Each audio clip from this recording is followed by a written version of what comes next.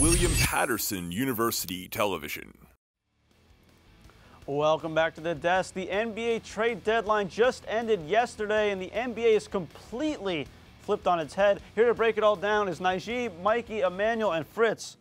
You know, Phritz, the Brooklyn Nets went from, about a week ago since we were here last week, went from a championship contender to, well, maybe the biggest appointment ever. Talking about the Kyrie Irving to the Mavs trade. Yeah, that was one of the first blockbuster trades of the trade deadline. We have Kyrie Irving going to the Mavericks for Spencer Dinwiddie, Dorian Finney-Smith, and a couple of first-round picks. Personally, I think that the Mavericks lost this trade. I mean, you gave away your two best defenders. I mean, in the short term, it does look good, right? But when you look at the other trades that happened in the West, I don't think that adding Kyrie Irving to the Mavericks as currently constructed makes them a championship contender. If you look, they gave away two of their best defenders for someone that can't leave them in free agency. I mean, Dallas was never listed as one of Kyrie's landing spots. It was always either the Lakers or the Clippers, you know, going somewhere else. But the Mavericks were never a market that he seemed interested in. So I do think that he's going to leave them in free agency. Yeah, definitely going to be an interesting move. Nijee, who do you think won this trade? Nobody. The Mavs didn't do nothing because the Mavs are going to be the same Mavs team, get bounced in the first round. And the Nets, they're gonna mess with the picks already. They almost made the finals last year. The Mavs? Yeah. They're going to get kicked out of the second round. The West is too bad. But the real winners of this trade is the New York Knicks. You know why? Because KD should have came to the Knicks. Kyrie should have came to the Knicks. It would not have been a problem if they came to the Knicks, right or wrong. I'm just saying. I digress. The Knicks win this trade. The Mavs lost and the Nets lost. I'm gonna tell you next question too. Well, we'll never quite know the answer to that question. Emanuel, what do you think of the Nets deal? Yeah, I'm going to go with the Dallas Mavericks as the winner of this trade. You know, whenever you lose a player of Kyrie Irving's caliber, you need to make sure that you get your monies back equally, and I don't believe that they've done that with this trade. DFS is great defender. Dinwiddie back to Brooklyn is great, but he's no Kyrie Irving. I think we know that. You need that offensive star to carry you down the stretch, and Brooklyn don't have either of those guys now. Mikey? Until the next trade that happened, I thought the Nets were doing pretty good after the trade. Now, everything's a little awry.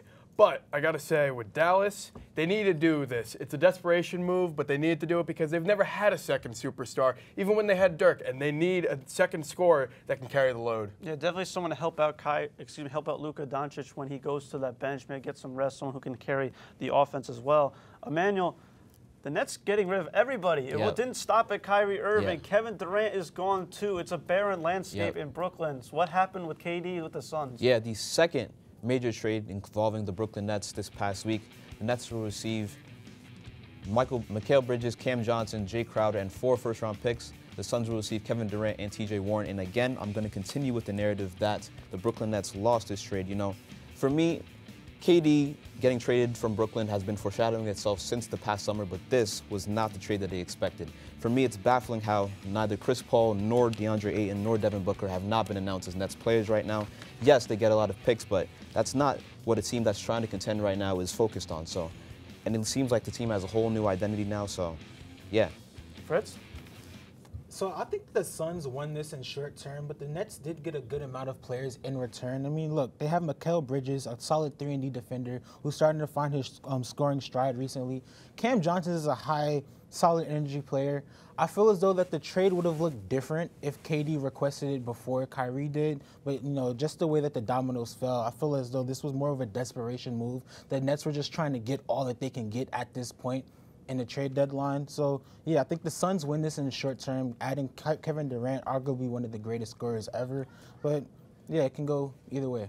Yeah, the Suns definitely become an instant title contender if they were not already. Definitely the favorites in the West now. Nijee, quickly, what do you think about this? I feel like the Suns won this trade. They kept their core pieces, Chris Paul, Booker, Ayton, and the Nets really they traded for 3 small forwards basically, and one went to Milwaukee. So the Nets really at this point, if you're going to trade KD to the Phoenix Suns, you should trade Kyrie to the Lakers for more picks. If you're going to go for the pick route, that's what I'm going to get with.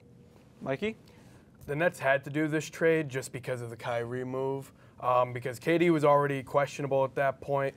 It's not the return you really want for someone like KD. And the Suns, they got their 3rd guy, and he's really their number 1 now. And you get a number 1 when you have 2 good guys. There's no shot that they're not going to be contending in the West. Yeah, Suns definitely the odds-on favorite now. Don't necessarily know if a ring helps KD's legacy now. Just go to another super team where you're not really the focal point. It's probably still Devin Booker and Chris Paul's team for sure. But keeping things in the West, going over to the Lakers, they made a move. Russell Westbrook is gone. Mikey, take us through this one. Well, so the big pieces in this trade are the 3 point guards that moved. The Lakers, though, they gained a lot from it, getting D'Lo, Jared Vanderbilt, Malik Beasley, all going to be key contributors in them making a playoff run. But for the Timberwolves, I like Mike Conley. He's a better point guard for their system and what they want to do. And then for the Jazz, they're blowing it up. They want to get assets, so that's what they need. Definitely an interesting move. Russell Westbrook fought with Darvin Ham not that long ago, the day before the trade, actually. Fritz, take us through this one.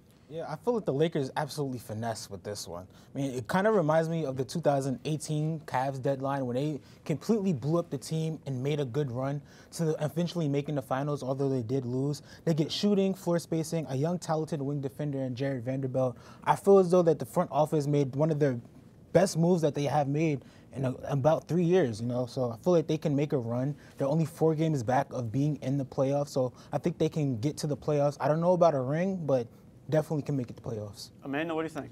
Yeah, I don't compliment the Lakers on doing anything well at all, but they've got themselves a great trade window so far. I like the acquisitions of Malik Beasley and D'Lo. If they continue to do well and everyone plays well, they just might lose in 5 in the first round instead of getting swept entirely. Well, definitely going to be making a push for the play-in this time. I definitely give them a better chance now. Definitely get more spacing. Nijee, quickly, what are your thoughts on this deal? The Lakers, like I said, the Lakers finesse. At the end of the day, they got younger players, defensive players, and they got a point guard who could space the floor. And now they got 3 playmakers on the team who you could rotate in as Dennis Schroeder, LeBron James, and D'Lo. So that's a great pickup. They now they have more, like I say, and also another pickup they added was Mo Bamba. Yeah, he's not how we want him to be, but he's a nice depth piece. Yeah, definitely a nice depth piece. They got rid of Thomas Bryant. Lakers were very active, finally trying to get LeBron a little bit more help. Russell Westbrook was clearly not working. But something that is working for LeBron, his scoring. He's passed Kareem Abdul-Jabbar as the NBA's all-time leading scorer. Nijee, I know you're a big LeBron supporter. What do you think about this going on? Before we even talk, that GOAT James right there. LeBron, you see right now, his total points and counting is 38,390 points. And he got 4 MVPs. And matter of fact, let's make that 5 NBA championships because he won't win his 5th one this season.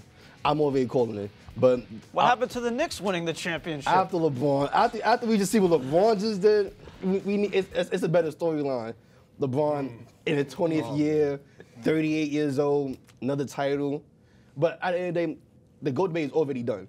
It was done 2 years ago. So right now, him bypassing Kareem is already cemented, is set in stone that LeBron is the greatest of all time. And hopefully any MJ fans, my fault, Jimmy, I know you're an MJ fan, should not even come close to saying stats. Because if you want to talk about stats, Bill Russell better than Michael Jordan. If you want to, if he's saying stats, not in my opinion. I'm saying about stats. Bill Russell better, right or wrong. If you don't pull up rings, Bill Russell better than Michael Jordan, right or wrong? If we're talking about championship numbers, but not statistics. But I'm just saying. Point per game, LeBron, 3 behind Michael. 9 all defensive teams for Michael, 5 for LeBron. Michael is number 4 on the all-time scoring list. It doesn't matter. He didn't play as many years. LeBron is number 4. The games matter. LeBron is 30 points a game, 27 a game. LeBron is 4th on the all-time assist. He's number 1 and 4, and he number 6 on 3 points. 6 in the finals. Michael 6-0. Yo, you see Michael's final opponents versus LeBron.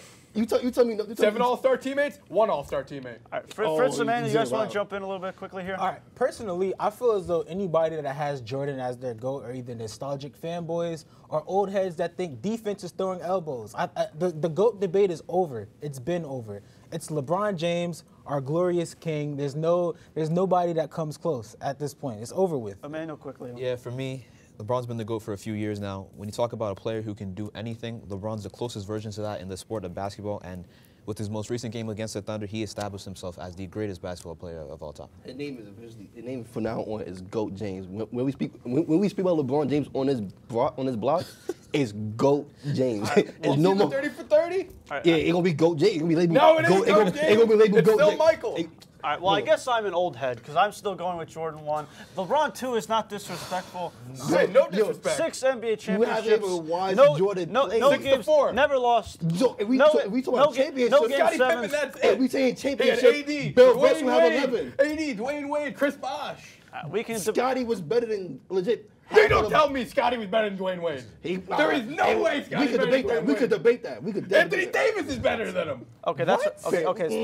Now you're caught up. Mikey, come on, Mikey. We can resume. No, bro. Come on, Mikey. Fellas, All we right. can resume the Jordan, LeBron, or even Scottie Pippen, Anthony Davis next week. That should be a lot of fun. But from the hardwood to the gridiron, the Super Bowl is upon us. Mark and the NFL crew will break it all down here on WPTV.